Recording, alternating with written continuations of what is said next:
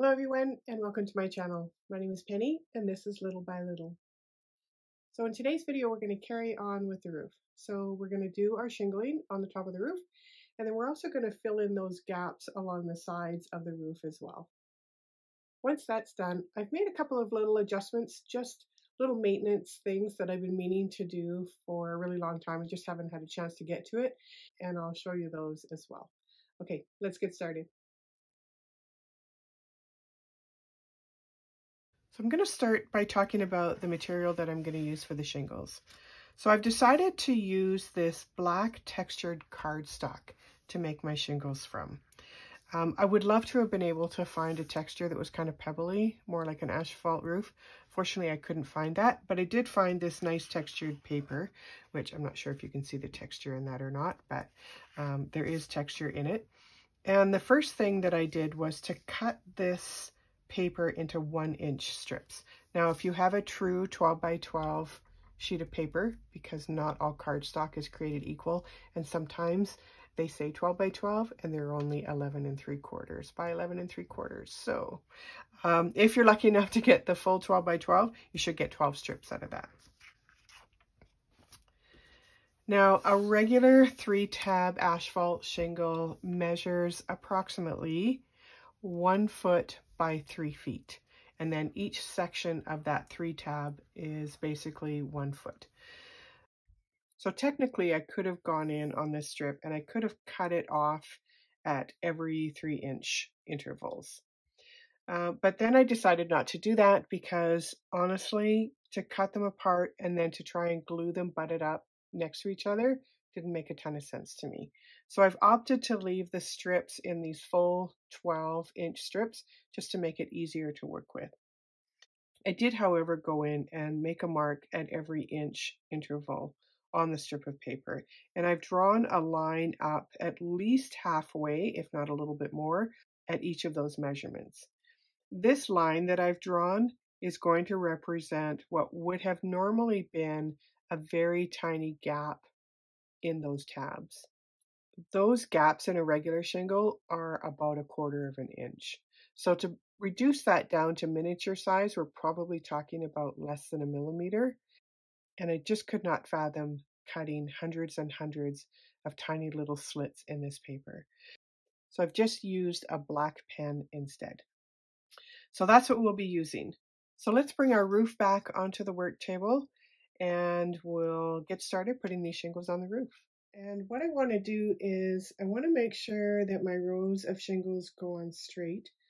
So I'm going to start measuring all the way up the side of each of the shingles and then draw some straight lines all the way across so that I'm not having to measure as I go. I'll just be able to use those lines as a guide for where to lay the top of those rows of shingles. So my first row is going to be just shy of 1 inch off of the bottom edge. And I say just shy of because an actual shingle will hang over the edge of the roof by just a very small amount. So in this case, I'm probably only going to put about maybe 15/16 of an inch instead of a full inch. So we'll start by marking that measurement first. After that one is measured, I'm going to measure every 1/2 inch from that line all the way up to the crease. And I'm using a 1/2 inch because those shingles, when they're laid on, are only going to be about a 1/2 inch of each shingle showing. So I want to make sure that I'm putting them into the right spot. So measuring a 1/2 inch all the way up to the top. I'll make the same markings on the other side.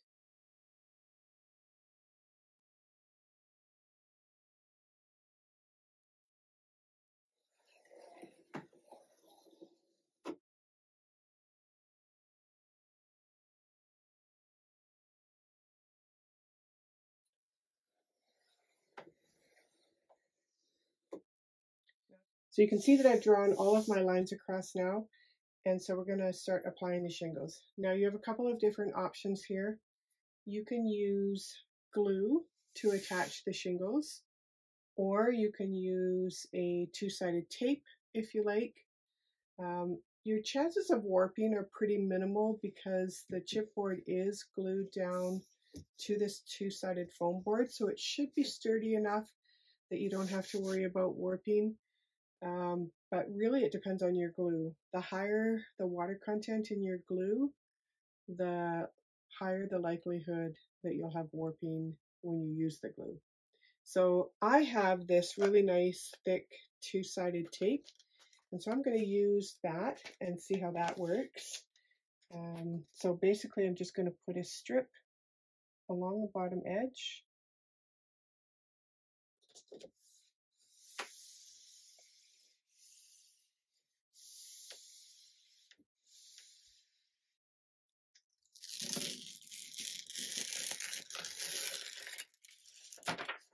So you want to make sure that when you're applying your shingles that the side of the shingle that you've drawn the line on is at the bottom.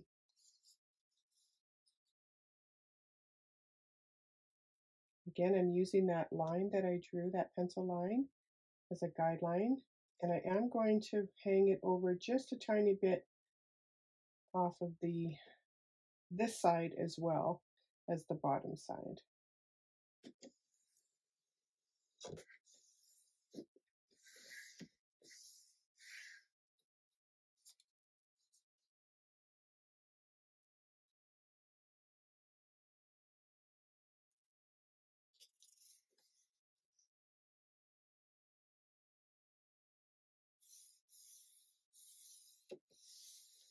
So that's your first row or your bottom row.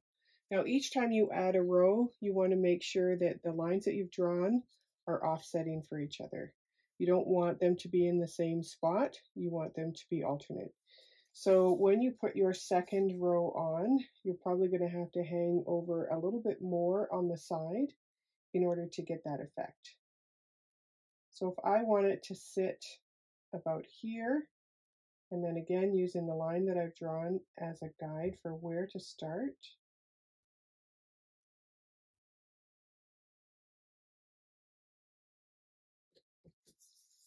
and then laying my second row.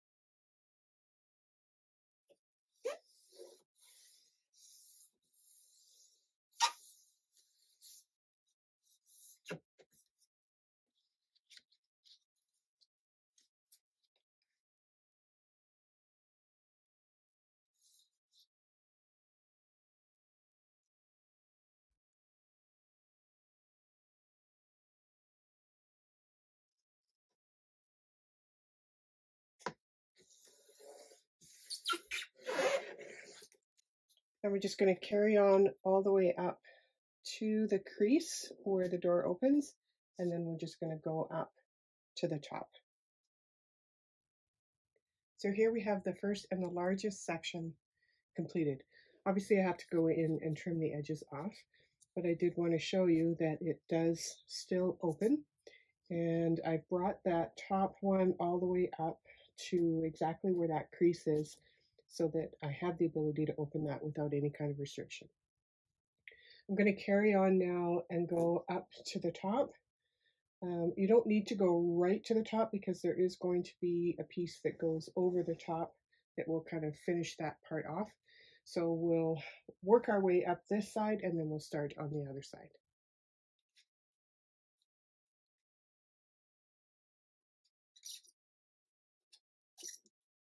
We'll eventually go in and tack this down, but I'm going to wait and do that when the other side is finished as well.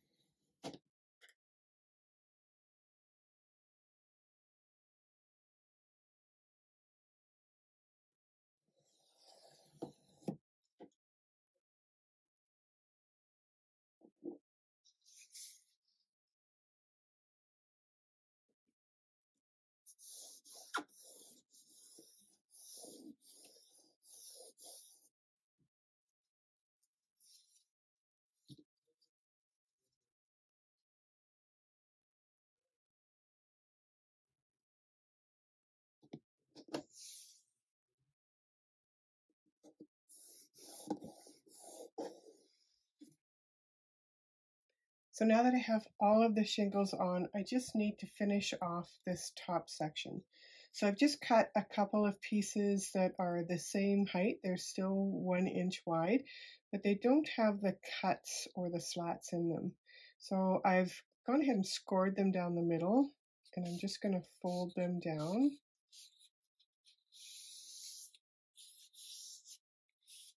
And then this is just going to go on the top.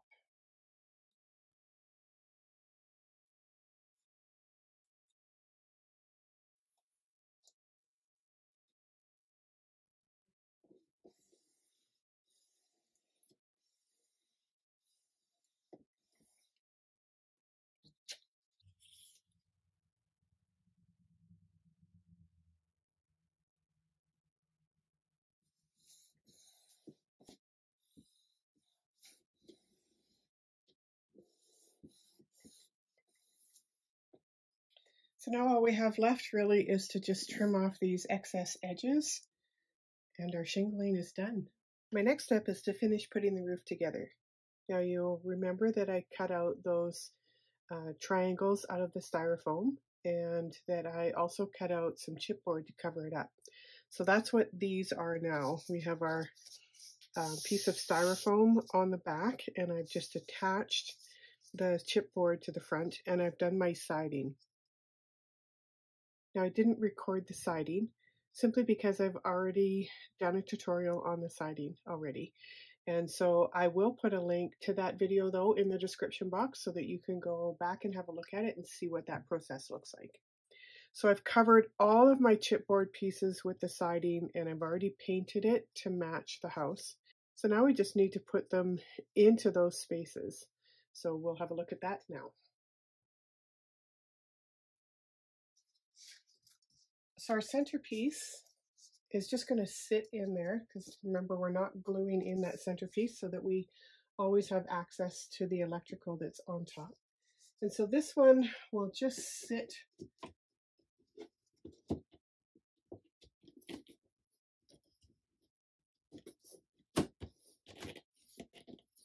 in that space like that.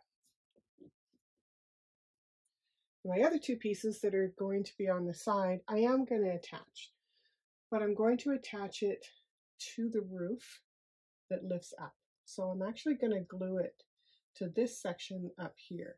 That way it'll move up and down with the roof when I need it to.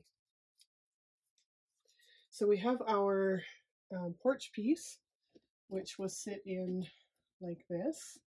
So I'm going to go ahead and I'm going to apply some glue just on this doubled up foam board here. So you can see that I've now put in all of those pieces. As I said, I've glued these side pieces onto the roof itself. So those lift up when I lift that roof piece. I wanted to show you just a couple other things that I've done. These were like rainy day tasks that I've been meaning to get to throughout the process of this house and just never got to, so I wanted to share those with you.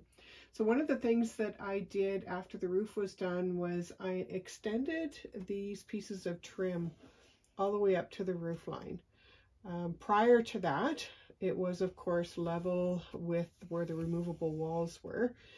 And once I had the roof on there, it just really looked unfinished. So for all of the corners of the house, I've extended that trim all the way up to the top, and I think it just gives it a more fluid, cohesive look.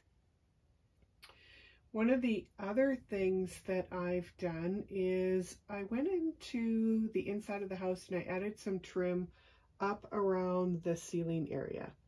Because what I found was when I turned on the lights to have a final look at it, I could see light coming out of all kinds of cracks.